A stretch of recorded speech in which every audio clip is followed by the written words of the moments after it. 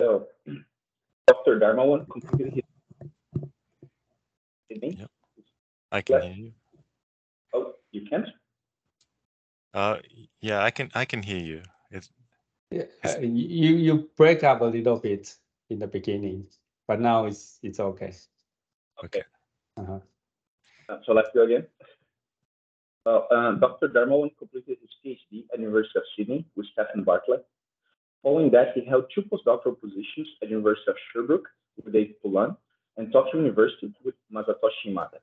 Subsequently, he became an assistant professor at the Yukawa Institute for Theoretical Physics. Currently, he is working at Xanadu as a contractor on linear optical quantum error correction. His research interests also include measuring-based quantum computing, quantum error correction, and high-temperature superconductivity. Let's all welcome our speaker. Okay, thank you very much, Leandro, for the introduction. By the way, please let me know if, please interrupt me at any point if there's something you don't understand or you like clarified. So yeah, as mentioned, my name's Andrew Dharmawan. I'm sort of affiliated with the UCAL Institute for Theoretical Physics, but right now I'm having a bit of a break from that, and I'm working for a startup in Canada called Xanadu. And so I'm very happy that you've invited me to talk about our latest paper on which we put on the archive in December on using random Clifford unitaries to do quantum coding. And yeah, so I'm not assuming that everyone's an expert on error correction. I know you have some experts there, but I won't go into too much details, hopefully. And yeah, so as I mentioned, if you have any questions, feel free to interrupt me at any point. Okay, so as you know, quantum computers are kind of a hot topic at the moment. There are many groups around the world trying to build quantum computers. Here are a couple of examples, like we have IBM's Eagle on the left and Google's Sycamore processor on the right. And the promise is that these quantum computers eventually will be able to solve practical problems that we can't solve with conventional computers. To do this, it seems like we'll have to scale up these quantum computers. And this is quite challenging, in large part because all of these devices are very noisy. So you can imagine that if you have a noisy device, the computation is going to become less and less reliable as you increase the system size, unless you do something to overcome noise, the errors. Fortunately, there are ways to do that, and well, the main way that is proposed that people are working on is to use quantum error correction. So the basic idea of quantum error correction is that you protect your logical qubits, the qubits that you use for the computation, by encoding each logical qubit into the collective state of a large number of physical qubits in such a way that the noise can't directly affect that logical information. And actually, recently, quite a lot of experimental progress has been made in the area of realizing quantum error correcting codes. So, for instance, Google has had a recent experiment last year looking at distance 5 surface codes. So certainly some basic experimental demonstrations of quantum error correction are being done. However, there are still a lot of challenges, and we still have a lot of work to do before these are practical. So one of the big challenges when we think about scaling up quantum error correction, especially using these surface code schemes, is the overhead. So for the surface code, for example, it's expected that if we wanted to do, practical computations, we might need to have thousands of physical qubits for each encoded logical qubit. So you have this huge this huge overhead that we need to with these error correcting schemes that we need to think about. So a lot of people are considering alternative schemes to the surface code and other topological codes that have lower overhead. I mean, the surface code does have many practical advantages. You can implement it in 2D with nearest neighbor interactions, and it has a high threshold, but the overhead is still quite a challenge. So there are these other schemes people are considering. Like what we would ideally want is something as an error correcting code that has a high rate. And when I say a high rate, what I mean is that the ratio of the number of qubits k to the number of physical qubits n is as large as possible. Ideally, we would want it to be asymptotically a constant. For the surface code, it tends to 0. And so a promising direction of research looking at these low overhead error correcting schemes is with these so-called low density parity check codes, LDPC codes. So the idea of a low density parity check code is that, well, the definition is that each check each measurement check of the code acts on some bounded number of qubits, and each qubit is only involved in some bounded number of checks. And so a lot of exciting research has been done on LDPC codes in recent years. So I'm not going to be talking about that approach in this talk. I'll be talking about an alternative approach based on random codes. So it doesn't have all of the nice properties of LDPC codes. It doesn't, for instance, it's not LDPC. You have checks that grow slowly with the system size, but it does have some other nice properties. So I guess, yeah. So in comparison to, these other constructions people are considering with LDPC codes, it's not a very complicated construction at all. At least conceptually, it's what I'm going to talk about is a very simple way of encoding information where all you do is you have a one-dimensional chain and you run a short circuit, a low depth random circuit. And what are the error correcting properties of this encoding scheme? And the main message is that what we find is that 1D log depth Clifford encoding circuits can achieve a high rate against Pauli noise. So I'll explain a little bit more about elaborate on what this means in the coming slides. Okay. So the basic picture of error correction that we're going to consider is as I've pictured here.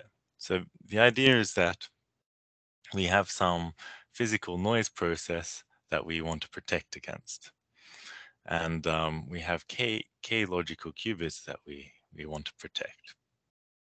So the idea is that we want to design some encoding map such that that maps these k logical qubits into n physical qubits, where n is in general larger than k. In such a way that when you send those n physical qubits through the noise, you can catch them on the other side and using some decoding procedure, you can recover the original, ideally recover the original qubits that you sent through in the beginning, the logical qubits that you wanted to protect. Oops. So I should emphasize that this is a slightly simplified version of error correction in that we assume that the encoding and decoding procedures are done in a noiseless way, and the noise only appears in the middle of them. In general, encoding and decoding will be themselves noisy, but this picture is at least a useful first step for analyzing an error correction procedure. So what we want is that the error rate on the output qubits is as low as possible. And we also want that the rate, that is the ratio of encoded logical qubits to physical qubits, is as high as possible. So we want to encode so we want to have as low overhead as possible with as low error probability as possible. So we would want, in particular, as n goes to infinity, the logical error rate to tend to 0, and ideally with some good encoding rate. So just in terms of terminology, we say that given a noise map, the capacity of that noise, is the highest rate that you can achieve with logical error rate going to 0 as n goes to infinity. Yeah, optimizing over all possible encoding and decoding maps. Okay, so the type of noise that we're going to mainly consider is IID Pauli noise. So where each qubit suffers from an Pauli X, Y, or Z error with some probability. And we're mainly going to be consider the case where probability of X, Y, and Z errors is equal. This is called depolarizing noise. Okay, so we're going to consider the case where the encoding is done with a unitary operator. So in this case, you have the logical qubits that you want to protect, and along with them, you insert a bunch of check qubits, n-k check qubits, initialized in the 0 state. And then your encoding unitary acts on this whole system and outputs your encoded information. So that this encodes your k qubits into your k logical qubits into the n physical qubits. So one thing we can define using this encoding unitary is checks. So we define the code checks as basically the Z operators on these check qubits conjugated by U.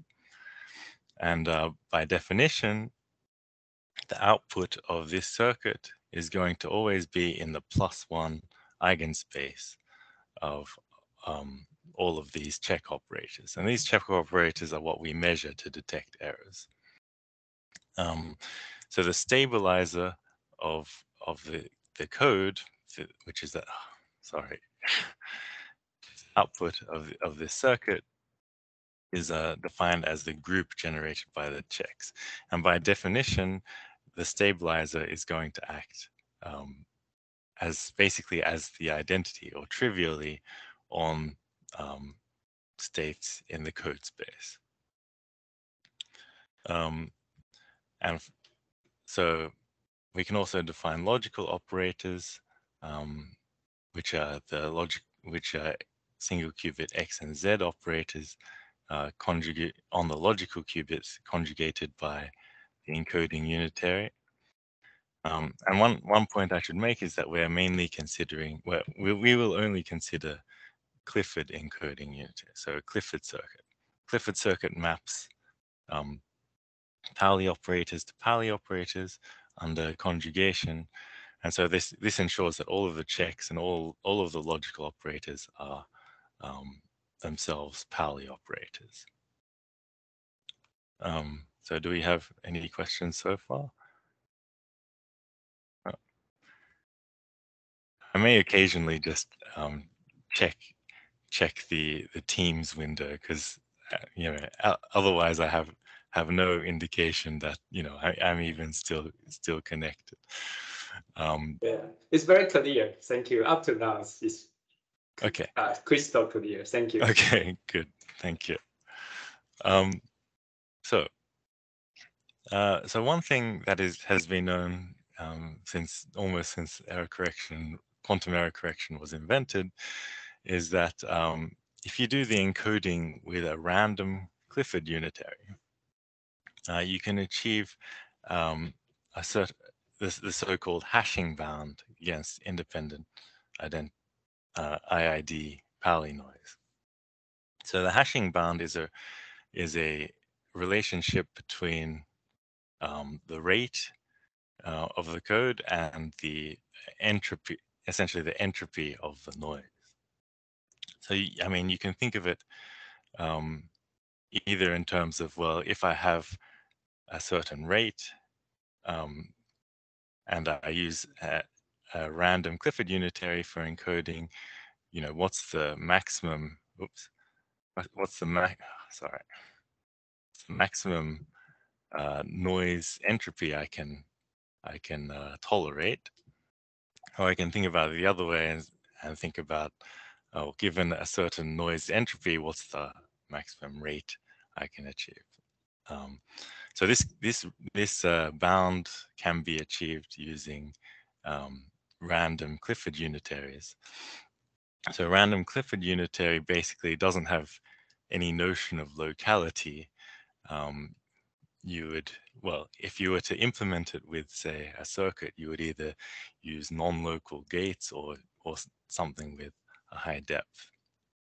So it's not really regarded as so practical. And also, there's no known way to do efficient decoding. So that is to recover the information once. I mean, there's no efficient way to recover the information once it's passed through the noise channel. So people have been considering perhaps more practical ways of doing random encoding. There's this famous result by Brown and Fazi, which showed that you can basically achieve the same performance with the same performance as doing random Clifford encoding using only a Clifford circuit of log cubed depth. Again, there are some, I mean, it's an interesting result, but from a practical point of view, there are still some shortcomings. Again, it requires all-to-all connectivity, and there's no efficient decoding method for this scheme as well. So more recently, there was a result by Gullans and collaborators, which showed that, so even if we restrict to a one-dimensional connectivity with only nearest neighbor interactions and an encoding Clifford circuit of log depth, you can get a non-zero rate. In fact, you can achieve the capacity against a type of noise model called erasure noise. So this gives us, this suggests that these, even when we have a very restricted random circuit, restricted to 1D, we can get some good performance. But I mean, the limitation of this is that their result applies to only this erasure noise model. So erasure noise basically assumes that we know the locations of all of the errors. So this is information, that information is available to the decoder. in practice, errors will occur, and they don't tell us where they are, you know, and it's up to the decoder to kind of deduce where the errors are. So, and one thing I should point out is that when you assume this erasure noise model, the decoding problem becomes basically very trivial. You can decode any stabilizer code in essentially the same way using some basic linear algebra. So this study by Gullans, well, yeah, it definitely is interesting that it shows these restricted random circuits are good for encoding. But we would like to consider the more realistic case where we don't know the locations of errors. And this is essentially what our work is. So we consider the performance of essentially low-depth Clifford circuits or log-depth Clifford circuits embedded in one dimension under a Pauli noise model. So a noise model where we don't know the error locations. And what we find is that the achievable rate for such circuits, such encoding, is actually very, I mean, this is a numerical study, but we find it's very close to the hashing bound for depolarizing noise for a variety of noise strengths. So this is what I've plotted here. Oops.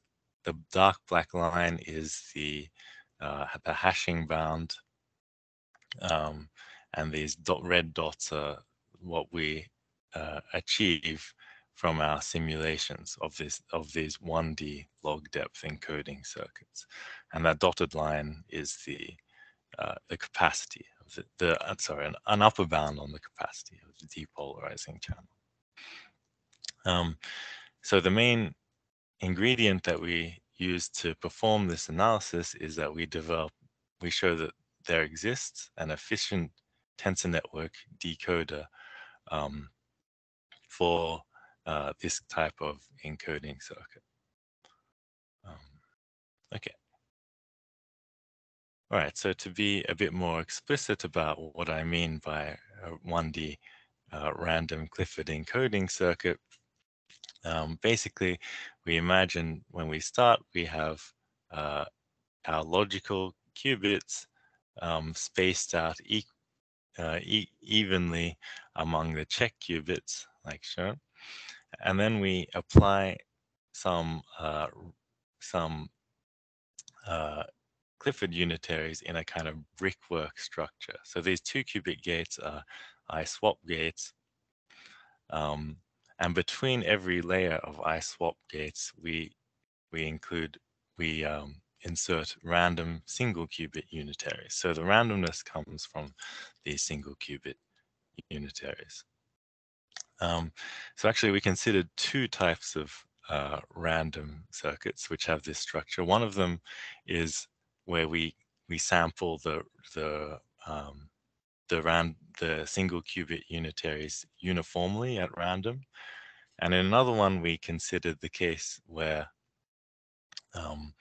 we choose those single qubit unitaries to maximize the weight of the checks in the next layer.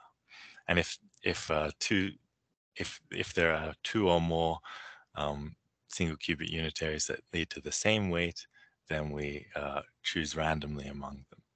So the idea of maximizing the check weight is that we expect that if you have a higher weight check, then you can get more information about the noise that occurs, and you get higher performance. And this is indeed what we observe from our simulations. Okay, so maybe I'll just stop for a moment. Are there any questions? Oh, okay. Okay, so that's our encoding circuit. Now, how do we do the decoding? So the first step is what we typically do for stabilizer codes. Basically, we measure all of the checks. So as I mentioned, if we don't have any noise and we're in the code space, then the checks should all return a +1 outcome. But if there are errors and noise, some of them will return a minus outcome, and this gives us like a hint about where the errors occurred. And then using those outcomes, which we call the syndrome, we input that into a classical decoding algorithm to determine the best way to correct the error. And this is where the tensor networks come in. So it's in this classical decoding step.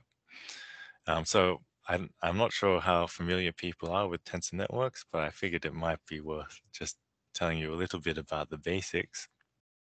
So basically a tensor network is, you can think of it as kind of Lego building blocks for describing quantum objects. Things like quantum wave functions of many particles can be decomposed into these tensor networks. So a tensor basically is a multi-index array of complex numbers. So we have, so if you draw a tensor, if you want to consider an array of with 4 indices like this, you draw a node with 4 outgoing edges, each edge corresponding to an index of that tensor. And the basic operation that you can perform on tensors is contraction. So if you have 2 tensors and you bring them together and join them by an edge like this, what that means is that you're summing over that contracted index. So in a way, you can think of it as a generalization of matrix multiplication. So matrix multiplication, if we were to draw it as a tensor network, looks like this. You just have two index tensors and you connect them together by an edge like that. That corresponds to summing over the contracted index. But you can, of course, define much more complicated contractions. So one example would be like something in a square like this, where you're summing over all of these indices that are connecting these tensors in a square. And the nice thing about tensor networks is that we can often use them to provide much more efficient representations of quantum states. So for instance, matrix product states. So a general quantum state you can write as this, where you have this coefficient tensor which has n indices, but it has an exponential number of terms. So for certain types of states which have a low amount of entanglement, you can decompose this coefficient tensor into smaller tensors like this. So this one-dimensional structure is called a matrix product state. And these are extensively used in condensed matter physics and other fields to do numerical calculations. So personally, I'm quite interested in the applications of tensor networks to quantum error correction. And I think there are many unexplored areas in terms of things like simulation and decoding, which I'm going to talk about in a moment, and also things like constructing. So, I mean, a very famous example of how you can use tensor networks in error correction is this happy code, how you can use a tensor network to define an error correcting code which has interesting properties. Yeah, so if anyone's interested in talking more about how we can apply tensor networks in error correction, I'd be very happy to. Okay, so now back to the problem. So we're thinking about how we can do decoding of these low depth, these codes defined by low depth random circuits in one dimension. And we can do it with tensor networks. We can do a type of decoding called maximum likelihood decoding.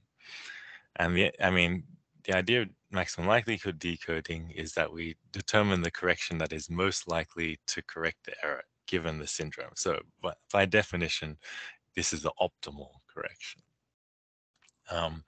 So maximum likelihood decoding is not always possible. Cannot always be done efficiently. There's like no efficient algorithm that works for all quantum error correction codes.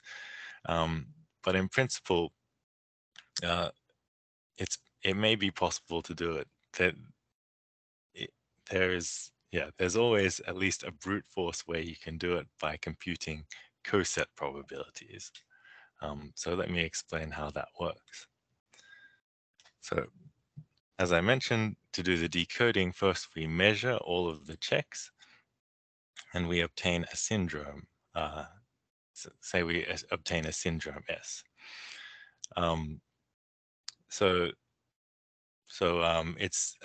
We aren't given information about, we don't know what error occurred. We have to try and work that out from the syndrome. But one thing we can do, we can always calculate efficiently some Pauli operator F, which anti-commutes only with the checks that return a -1 outcomes and no other checks.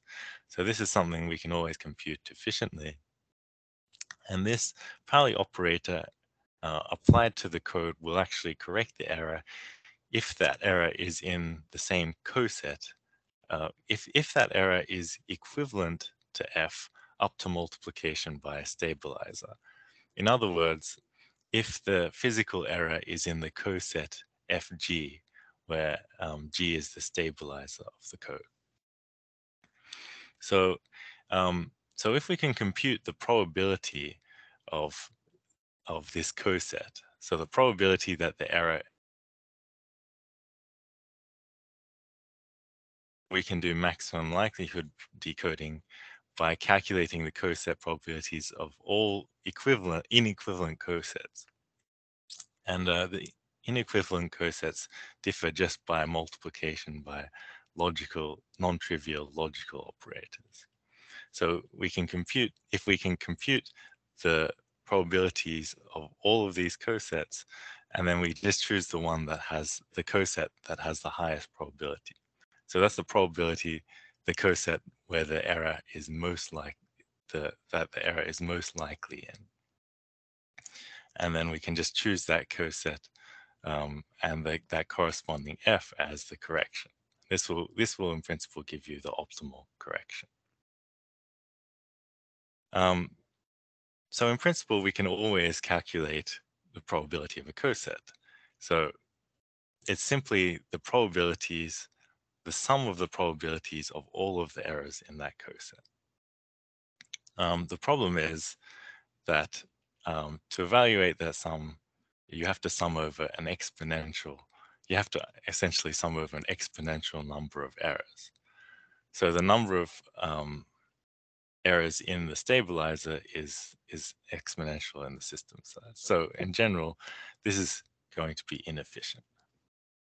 However, for these types of codes that we're considering, which are 1D log depth circuits, what we have is locality, and we can make use of the locality properties and the low weight of the checks to obtain a tensor network description of this summation,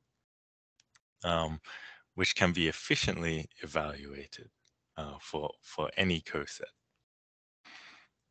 So it's a bit detailed. I won't go into the details about how you can construct these tensor networks, but I'll at least show you what they kind of look like. So actually, we looked at two different ways you can construct these tensor networks representing cosets.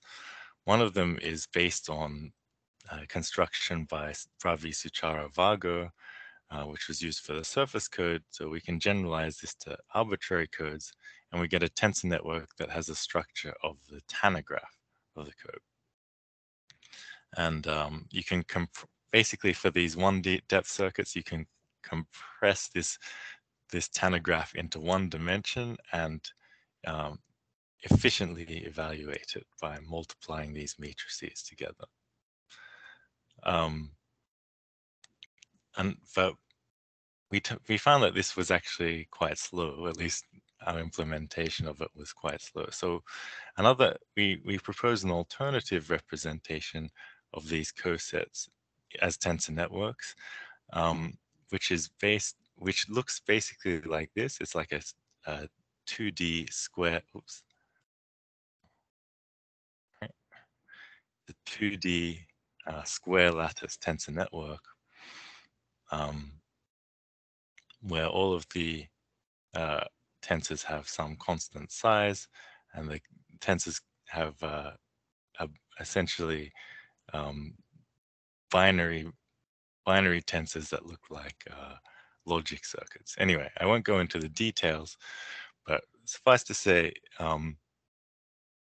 both of these descriptions of coset probabilities can be efficiently calculated, contracted, when we restrict to encoding circuits of depth, log depth in one dimension. Okay, so any other questions? So there's just one technical point that, like, even if we can compute the probability of a coset efficiently, there are 4 to the k inequivalent cosets, and so it seems like, well, we still have to compute an exponential number of things, but actually we overcame this problem by sorry. Oh yeah, sure. Can we ask a question? Sure. I think. Wait a minute.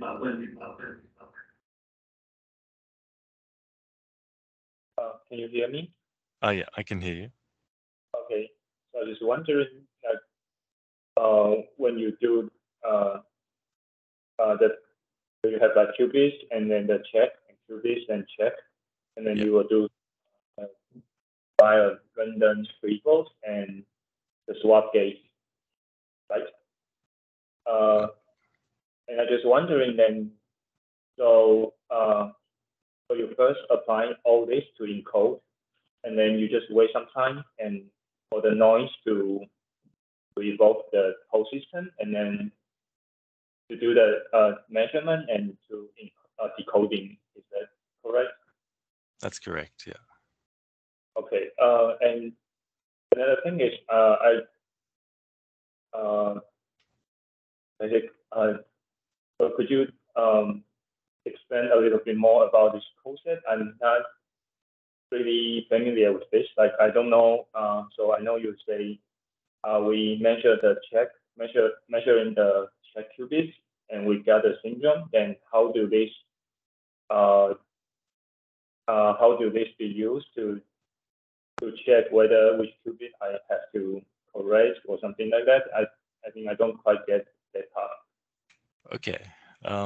So yeah, maybe I can try again. So yeah, basically, yeah, we measure the checks, and the only information that we have is a syndrome, right? And so it's just some collection of measurement outcomes. And what we need to do is we need to try and find basically a correction. So we don't know exactly what error occurred. We only have this syndrome information. So what we want to do is we want to try and find the error, the most likely error. You can think about it that way. But actually, it's not really the most likely error. It's actually the most likely coset of errors, because if you multiply any error by an element of the stabilizer to get a different error, you essentially have exactly the same effect on the code. Because the stabilizers act as the identity on the code space. So you have these basically equivalence classes of errors. These are the cosets. And you want to try and find the coset which is the most likely. Does that make more sense? Okay. Then how does this connect to the next slide, like the tensor network one? Like, So I have my these functions. I can represent them in tensor network. Yeah. So the point is that we can represent the probabilities. So we want to try and find the coset, which has the highest probability. And in general, it's very hard to calculate the probability of a coset. You have to do this exponential sum. Okay. But for these types of codes, you can decompose this sum into a contraction of a tensor network. So essentially, the tensor network is an alternative way of representing this exponential sum over all elements of the stabilizer group.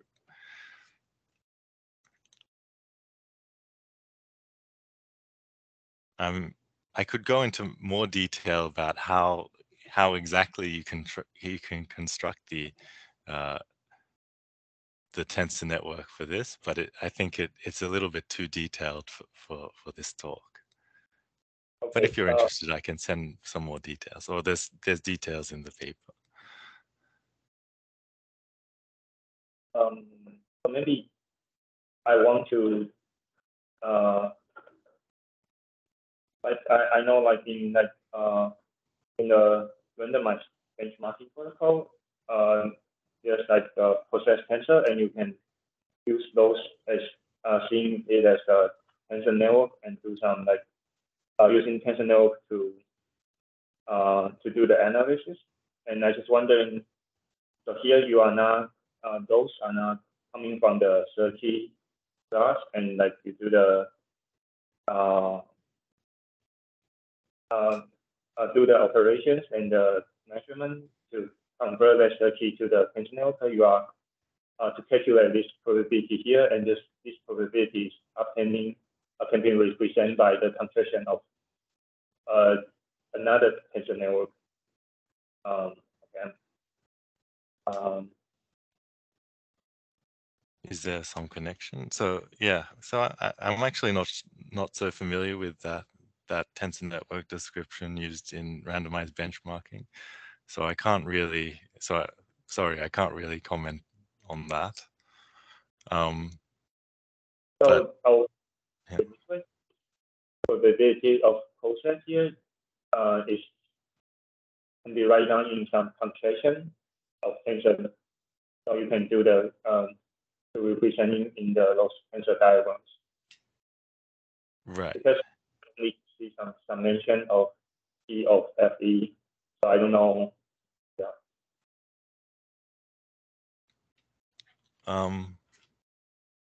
Yeah. So it's not just looking at this expression on its own. It's not obvious how to turn that into a tensor network. Okay. Yeah. So it basically, yeah, you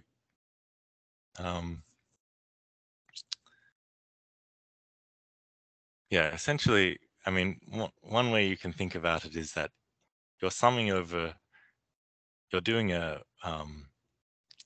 so this is the probability of some single error, F times E. And that is going to be, because we have IID Pauli noise, it's like a product of Pauli probabilities. And so when you do this sum, you're doing a sum over a product. And if you look at these expressions for tensor network contraction, you can see that they're all sums over products like this. Now, to get all the indices right and stuff, that's more complicated. Maybe I can't go through that now, but at least you can see that that summation has the same kind of structure as a tensor network contraction. Okay. I think this is good enough for me now. Thank you. Okay, thank you. Thank you for the question. Where am I? So I was just saying that there is a slight complication in that the number of cosets that the number of inequivalent cosets is actually exponential. but we can actually overcome this by decoding each qubit one at a time, and marginalizing over all the other logical qubits. And when you do this, only k cosets need to be calculated, and actually a large amount of the contraction can be reused. So like decoding a single logical qubit isn't actually not so different to decoding all of the qubits. Okay. All right. So basically, yeah, the tensor networks give us an efficient way of doing the decoding calculation. So using this, we ran a number of numerical simulations to assess the performance of these codes. So this is what basically we did in our simulations. Basically, we generated a random code with the chosen parameters. We sampled a Pauli error, assuming a depolarizing noise of strength p. Then based on that error and the code, we can simulate a syndrome measurement, and given that syndrome, run the decoder on the syndrome, which will present a correction. And basically, we will get an error if the correction, we will get a logical error if the correction supplied by the decoder is not in the same coset as the physical error, is not equivalent up to multiplication by a stabilizer. And yeah, you can check this very easily by looking at whether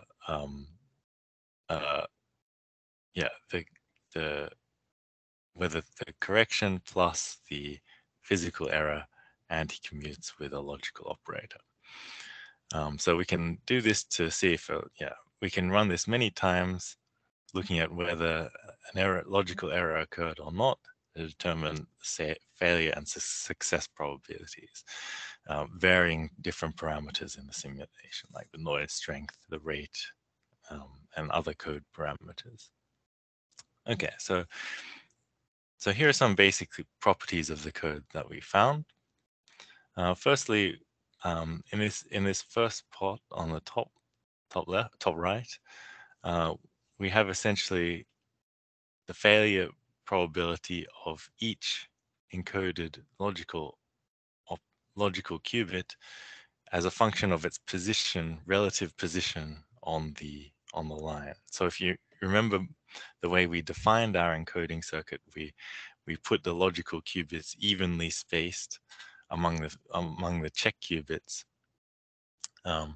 So yeah, we can look at the failure probabilities of each logical qubit separately, and yeah, plot it as a function of its position on the line for different sizes. So what we found is that, yeah, so we used open boundary conditions, and so near the boundary there's some boundary effect, but when you're sufficiently far from the boundary in the bulk region, essentially the probability of any bulk qubit failing appears independent of the system size, and we call this failure probability of a qubit in bulk p prime l.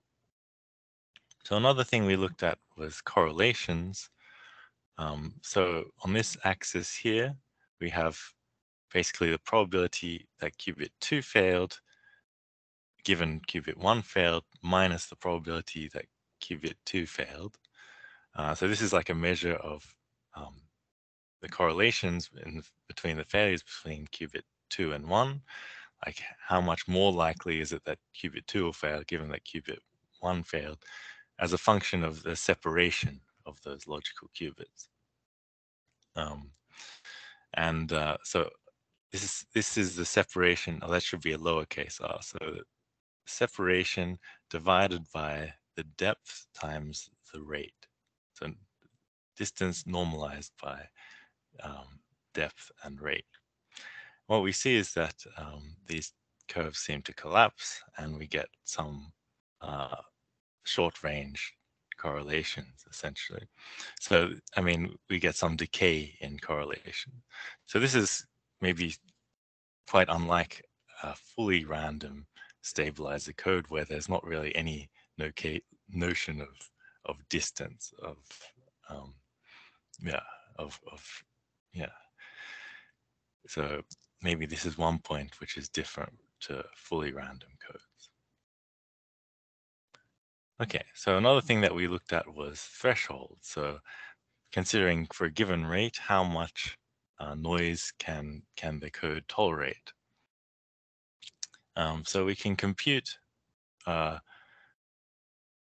So basically, we looked at this bulk error probability, failure probability, as a function of the noise strength and as a function of the depth. So each curve, each color on this plot corresponds to a different depth, and we've plotted both the. As I mentioned, there are two ways we can construct the random encoding: either uniformly choosing them, that's uniformly choosing the single qubit unitaries, that's the standard way, and also the way that maximizes the check weight, the greedy way. But qualitatively, they have the same basic performance and the same basic behavior. What we observe is that below a certain crossing point, the error rate, this failure rate decays with the depth, and we observe that this appears to be an exponential decay if we plot it on a log and on a log plot. So what this means, if we have exponential decay of this bulk logical error rate, so exponential decay of a given bulk qubit in D basically implies that if we look at the whole code, the probability that at least one qubit will fail should tend to 0 as n goes to infinity, as long as the depth is proportional to log n for a sufficiently large prefactor. So basically, it seems that below this threshold, you can get a logical error rate tending to 0 for log depth circuits. So what about the location of this threshold? Well, so this dotted line here is actually the threshold that you get from the hashing bound. So the hashing bound is what you have when you have a fully random, a random stabilizer code. So this is quite interesting. So it seems that like the threshold for these highly restricted codes in one dimension with only log depth encoding circuits appears to be the same as what you get from a fully random stabilizer code. So we looked at this for different rates, and at least below a rate of about a third, we saw that the threshold was quite clear, and it corresponded very closely to this hashing bound. Oh, sorry, rate, yeah. But for rates high, so for rate half, for instance, it's sorry about that. It appears that the crossing is much less clear. So this was maybe due to the limitations of our numerics. For higher rates, the computation becomes more expensive. The tensor network becomes bigger, and maybe for the depths that we could get to, it was not clear where the threshold was. But at least we have observed the threshold is very close to the hashing bound for rates less than about a third. Okay. So just to summarize some of the advantages of this scheme, what we've shown is that even though it has one, even though it has 1D connectivity, you can still get a very high rate, close to the hashing bound, at least for some noise strengths. And we have an efficient decoder using tensor networks. So there are some disadvantages of this scheme. Obvious one is that we have non-constant weight checks. The check weight grows logarithmically with the system size. And we only have the distance scaling at most logarithmic with the system size as well, with n. Okay, so so in terms of future directions, one thing we could look at is how to do. So I mentioned that the encoding, we assume that encoding and decoding were done noiselessly. The next step would be to see, well, can we tolerate errors in these procedures? And also, are there ways of doing fault-tolerant gates on these encoded logical qubits? Are there advantages of doing this in 2 and higher spatial dimensions? And in order to answer these questions, it's likely that we will need to develop more efficient decoding methods. So the methods that we used for decoding were essentially optimal. Maybe we can give up some of that optimality in order to consider higher spatial dimensions, or a situation where we have faulty check measurements or encoding circuits. Okay, so to summarize, so we've studied the performance of these random log depth Clifford encoding circuits for quantum error correction. We've shown that we have an efficient decoder for these codes based on tensor networks, and using this decoder, we can demonstrate that we can achieve the same rate, at least numerically, appears to be the same rate as fully random Clifford encodings for depolarizing noise of a range of noise strengths. Okay, so thank you very much. Do we have any questions?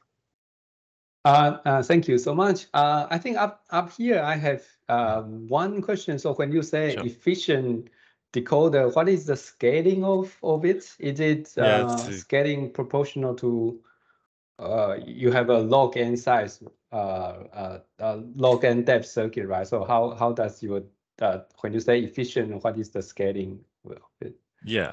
So it depends actually on the how do I say, the coefficient in front of the log. So if you fix d to be alpha log n, then you'll have the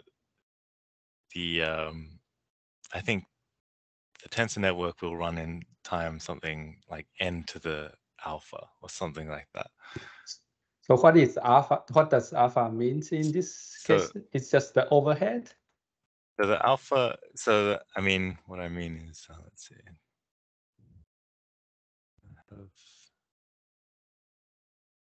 So you actually have some freedom in terms of how you choose alpha, right? So like the larger alpha is, the more error suppression you'll have. But the less efficient the decoding will be. So alpha is just how fast the depth is scaling with the system size. Okay, that's another trade-off is here. Yeah. Okay. I mean, essentially, it's a parameter that you might want to vary. So you might be trading off between the number of qubits and the error rate on the qubits. So by increasing alpha, you get fewer qubits but better error suppression. Okay. Yeah. Okay. My other question would be, are you guys thinking about like using LDPC code in the studies somehow? So yeah, I was actually kind of thinking about if there's some way in which we can I don't know. So I mean, rather than having just like this kind of dumb random thing, whether you can do something more clever to get codes with better properties. Okay. I mean, so I know there are a lot of clever constructions of LDPC codes. Maybe there's something I was kind of wondering whether we can somehow enforce good properties on these codes as well as LDPC-ness by constraining the circuit in some way. I have been thinking about that, but I don't have any solutions. Okay, good. Because we have a study group that we currently studying like how to turn LDPC code to be to have locality constraint, because even though LDPC has sparse check, right, but still there the checks are kind of like spread across, like they are spread physically in the space. So how to like more efficiently shuffle them so that their locality constraint becomes better. We have a team currently studying this kind of questions. Yeah, I think it's a very interesting question. Yeah. So I could share with you some of maybe the papers that we are studying later on, to see if you are interested. Okay, great. Okay. Yeah, I'd be happy to hear about that. Thank you. Okay, good. Thank you. Okay, I don't have any questions. Does the audience any more questions? I think we have one answer.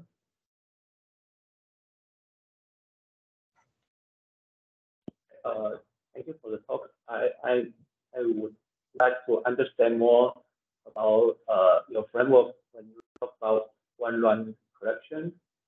I'm not sure if I understand correctly.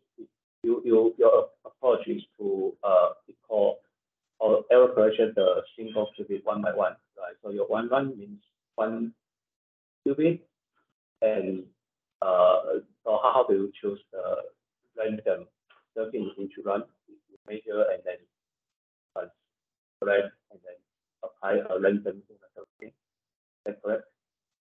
Okay. Yeah, maybe I can elaborate a bit on like where the randomness comes in. But basically, yeah, when you're doing the error, basically you sample, you construct the error correcting code in a random way according to this circuit. But then after you've so like you basically choose the parameters in this circuit at random.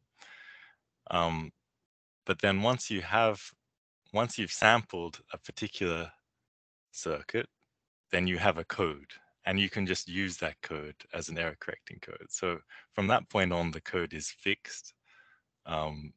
So I mean, the randomness comes in terms of generating the code, in terms of defining the family of codes.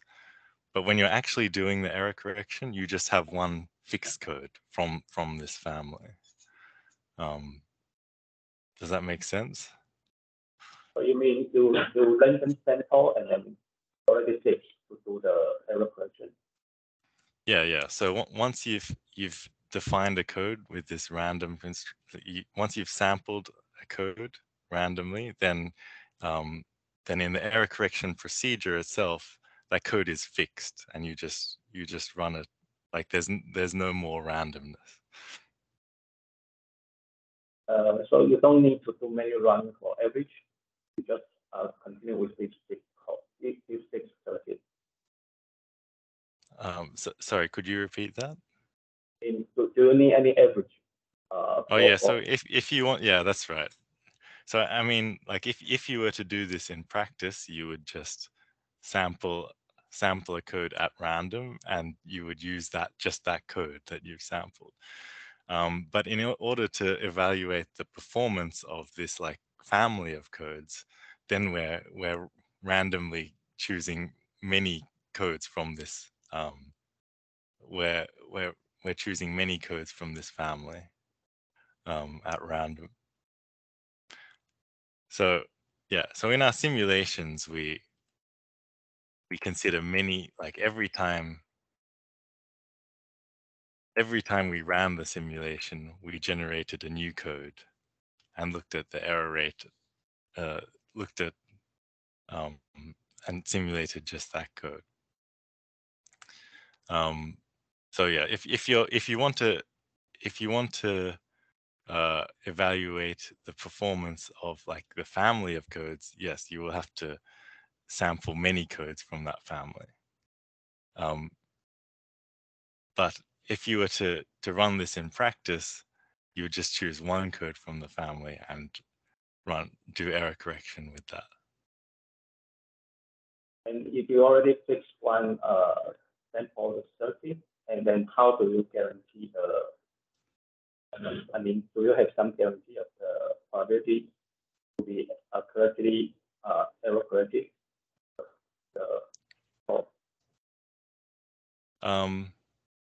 Some guarantee. Maybe I don't quite understand. So could you repeat that? I mean, because the performance is based measured on average, but oh, I see. The already fixed circuit, and how do you know this random chosen circuit is good enough? Yeah, okay. So you're saying if like is there some chance that you might just sample a very bad code? I guess what this shows is that like if the average, yeah. So sorry, I'm not very good at putting these precisely, but if the average performance of this code family results in a very low error rate, then there's a very good chance that when you randomly sample a code from this family that you're going to get a very low error rate. But yeah, I don't have any rigorous bounds on that. Okay, thank you. And another question is, if I understand correctly, the tensor network will correct some entanglement. So it is good enough for some low entangled error. So that's why Pauli noise can work well. So is that the reason that tensor network can? So the thing is that in this case, the tensor network is not actually just describing a quantum state. It's describing kind of a probability distribution or something. So, I mean, in terms of the actual entanglement in the system, yeah, I don't think there's an obvious connection.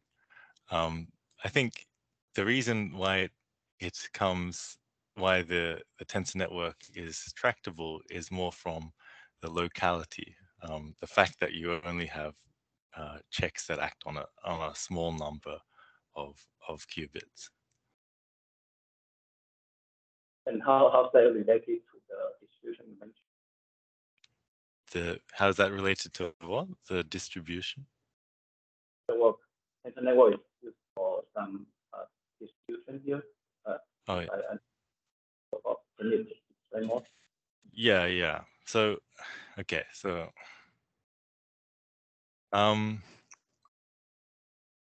yeah, it's a little bit complicated to explain, but as I mentioned, I mean, you have this sum over product structure when you're evaluating these cosec probabilities, and each term in that product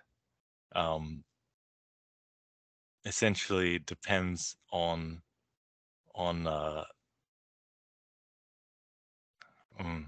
yeah, it depends on the number of checks that act on, like the number of indices on each of the tensors depends on the number of checks that act on a given qubit. And so because we have locality, we have that each qubit is not being acted on by so many checks. And that allows us to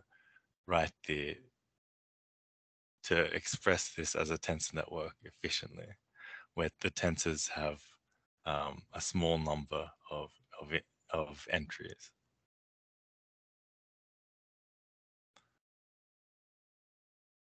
Okay. Sorry. My final question is about the coset. So when you random sample, so different sample will have different coset, is that right? Or or chosen in different. So coset is corresponding to different chosen operator, right? So it makes differences.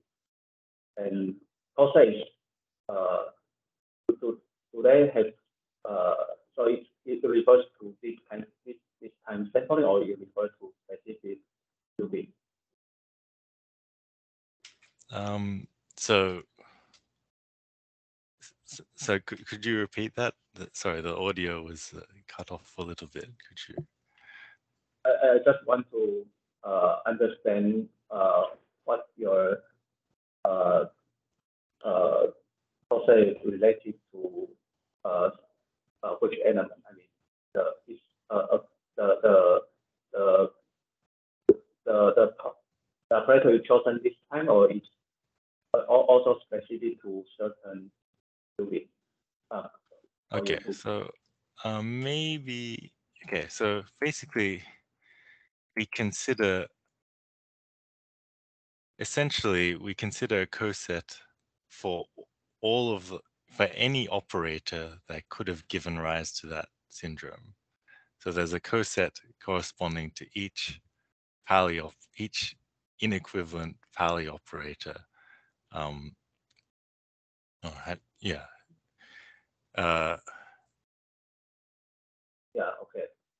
Each inequivalent Pauli operator that could have given rise to the syndrome, and we consider all of them. It will be a subset when you sample one. Oh, I see. Yeah. So then, okay. So if we were doing optimally, we would consider all of these every single coset, and there's an exponential number of them. But we make a slight simplification in that we look at a single logical qubit, and we calculate. We basically put the other logical operators into the stabilizer. So we sum over all of those as if they were stabilizers, and we work out like the optimal correction for one specific logical qubit at a time. And then we only have to consider k cosets rather than some exponential number of cosets, 4 to the k cosets. Okay, thank you very much. It's very clear. Okay. Thank you. Okay. We have more questions.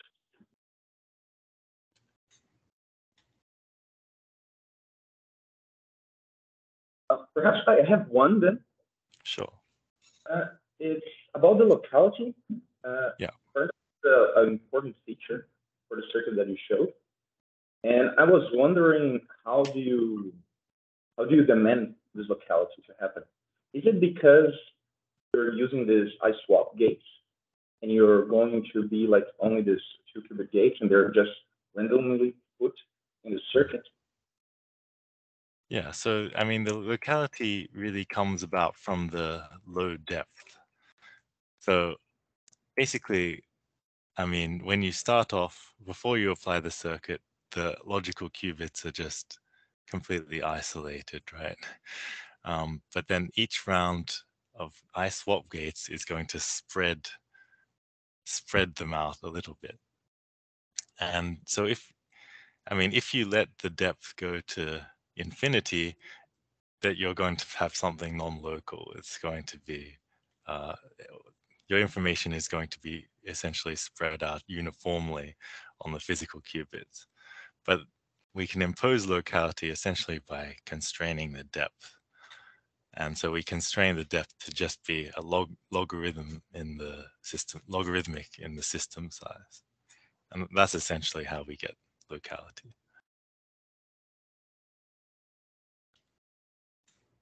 Yeah, and you kind of measure that also using the correlation, right? To see how much. That's right. Yeah. So, I mean, you can kind of see the locality in the code based on the correlations between the failures of the logical qubits, which is something that you wouldn't see for like a non-local, like fully random code. I see.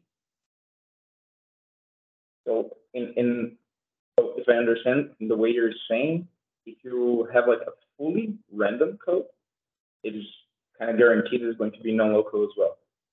Like there's two properties and then. Right. Yeah. Right. That's it for me. Okay, thank you. Yeah, one more question. Sure. Just a bit confused. So the rate is k divided by n, and then in the setting in the picture, it seems it's like 1 qubit and 1 check and 1 qubit and 1 check. But at the end, the R is like at most like 1/3. Then what is those? I mean, you need more loss. And where is it? So it's just so basically, okay, sorry. So I guess you're referring to this picture where you have 1 qubit, 1 check. Yeah. So this is where the rate is a half. So if you had a third, then it would be 2 checks and then 1. Sorry, if it was a third, it would be 2 checks, 1 logical, 2 checks, 1 logical, like that. Using the swap, because I thought the swap is between 1 check and 1 qubit. And so I mean, this circuit is the same regardless of the rate. It's the only thing that changes when you change the rate is how many check qubits there are relative to logical qubits. Okay. When in the input.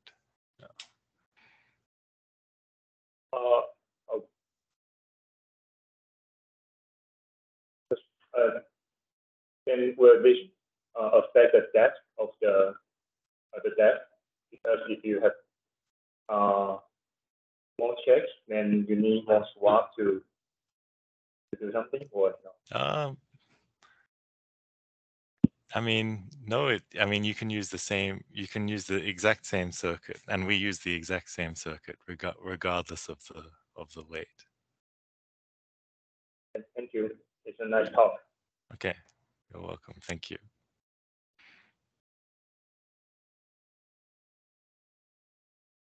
Just waiting for a moment to see anyone else something flash. But meanwhile, yeah, it was a very nice talk, very didactic. So, and I think we're not going to have any more questions. So I would like to thank you again for accepting. Okay. Well, thank you very much for having me. It was a pleasure. And thanks very much for the nice questions too. Okay. Hopefully I'll have a chance to visit someday in the near future. Yes, you are mostly welcome. Yeah. Okay. Okay. Bye. Bye.